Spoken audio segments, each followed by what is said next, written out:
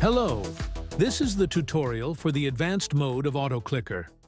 In advanced mode, you can use a combination of 8 components or blocks to create your own automatic loop. Let's create something and see how it works. First, let's add a click block. With this block, you can choose to click one of the mouse buttons and specify the click type. The single click, double click, and hold click types work exactly as they do in standard mode. The drag type simulates holding the mouse button while moving the cursor. You can click the Pick Drag Path button to record the movement. The Execute Drag in Parallel option prevents the drag action from stopping the clicker during its duration, allowing you to use other functionality, like pressing keys if properly set up. The Down option simulates pressing and holding the mouse button, requiring another click block with the Up option to simulate the release. This is useful for running other blocks while the mouse button remains pressed. The location can be set to the mouse cursor or a fixed point. You can also choose whether the cursor moves for the click. We offer an option to gradually move the cursor to the target position, allowing you to set a delay for the cursor to reach the desired location instead of moving instantly. The relative position can be toggled between clicking on a point on the screen or a point within a window. Choosing the window option allows you to move the window freely while maintaining the same relative click position. The random offset option can add or subtract a few pixels from the point location before clicking, adding some randomness to the action. Now, let's pick a point and set up our click. Now, let's add an interval block. This adds an interval in which the clicker will do nothing. This is extremely important to make so the clicker don't just spam the mouse buttons. It's also important to give some time for a window to pop up or for a loading to happen. You can also use the offset to make a random interval range, just like in standard mode. Let's use a 20 millisecond interval. With this, the clicker should already work, but before starting, we need to change the mode to advanced in this arrow button in the corner. Let's start the clicker and see it working. Good. Let's test more components. We are going to add a repeat block now. The repeat block will either repeat what is inside until you stop the clicker or for a specific amount of times. In advanced mode, you always have one repeat block on the outside, which represents the entire loop. Let's set it to repeat 30 times. We'll also add a key block, which is used to execute a key press. If the cursor needs to be in a specific position for the key press, you can set it to a fixed location. Otherwise, leave it at the cursor's current location. The default mode is key press, where you can specify the duration for which the key will be held. The up and down options function the same way as they do in the click block. By default, the key press duration is set to 10 milliseconds. The inner blocks option is used if you want to press a key for the entire duration of all the blocks inside the key block. This is useful in a situation where you want to hold a specific key while doing other actions, like holding Shift and executing clicks while Shift is pressed. Once the clicks stop, the key will release as well. We won't use that option for now.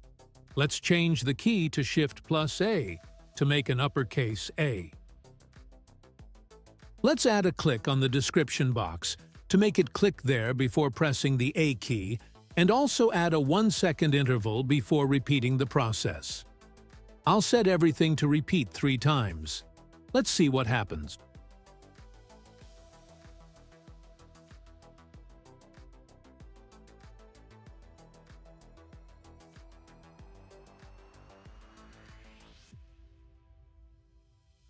Good.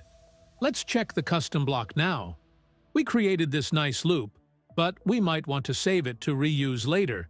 We can use custom blocks for that. We don't have any custom blocks yet, so we'll create one first.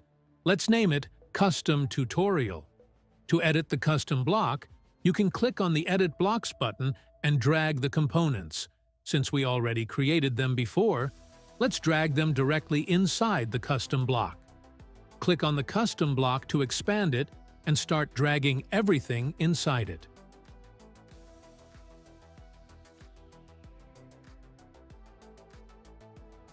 Done!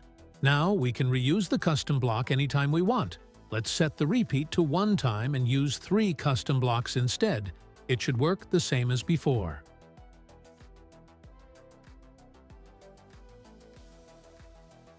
In the Custom Blocks tab, you can check all blocks that you created before. We can also add things to run in parallel loops by adding another tab in the plus button. In this tab, I'll just add a click and interval to make it repeatedly click on another location, while the same loop we were executing before is happening. Let's test it.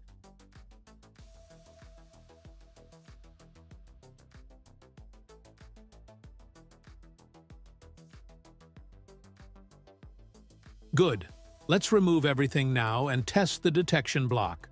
For the detection block, we can choose an image to look for on the screen.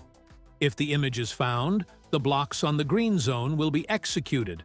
Otherwise, it will be the blocks in the red zone. We have the region of interest option and the resize factor option to increase the processing speed, just like in standard mode. We can also set a specific number of tries to find the image in the screen. If you put a click block inside the detection block, a new option is available, which will click on the detected location. Usually you will use it, like in this example, to click on the image, but you could also press a key or do anything else. Let's test it. Now we will change the image and add a click block if the image is not found, which will click in another location. Let's test again.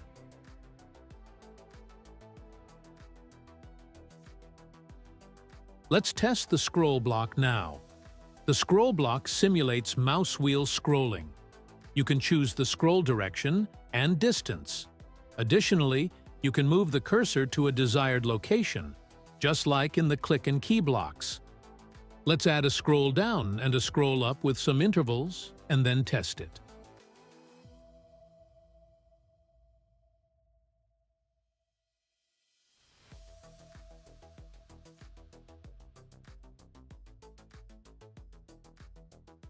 Let's test the random block now. The random block executes one of its inner blocks at random. This is useful for setting up multiple click locations randomly. Let's test it.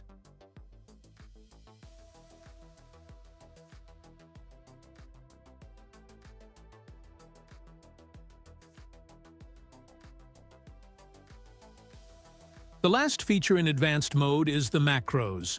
With macros, you can assign a custom block to be executed when you press a key. This can happen regardless if the clicker is running or not. Let's assign the custom blocks we created before to the space key. To enable or disable the usage of macros, you need to press the F9 key. The green circle in the bottom left corner indicates that macros are enabled. You can edit the key in the Configuration tab if you want to. Let's test the macro.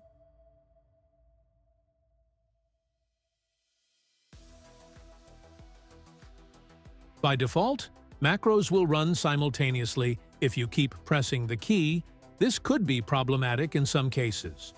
If you want to block simultaneous executions, you can unmark the checkbox.